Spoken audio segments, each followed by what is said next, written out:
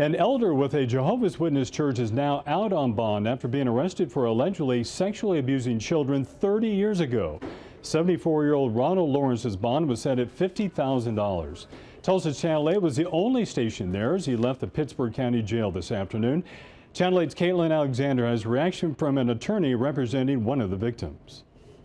As Ronald Lawrence left jail on a $50,000 bond, we tried to get his side of this unspeakable story. Mr. Lawrence, do you have anything to say? An elder in Kingdom Hall of Jehovah's Witnesses, charged with 19 counts of sexually abusing 4 children, 2 boys, 2 girls, at the time aged between 7 and 13. Only thing is, these allegations stemmed from approximately 30 years ago. The Pittsburgh County District Attorney says the statute of limitations allows the charges to stand any time within 12 years of when someone reports a crime.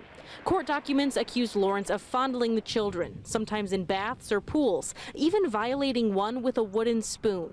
Mark Edwards, the lawyer of one of the victims, tells us over the phone his client was just a girl when she was first abused. Her family was active in the church, and it took until now to come forward to police. I think one big thing was she found out that there were other victims, and I think that gave her the courage to come forward in hopes that it would also help the other people as well. Edwards says the church was fully aware of what his client went through, and that might be a part of their lawsuit.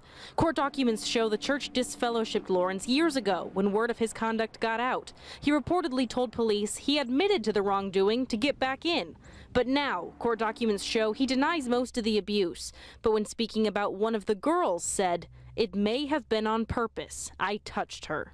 When all this stuff comes back up, they are having to relive all these issues over and over. McAllister police tell us it's possible that there are more victims. Edwards says also it's likely he'll have another alleged victim as a client very soon. In McAllister, Caitlin Alexander, Tulsa's Channel 8.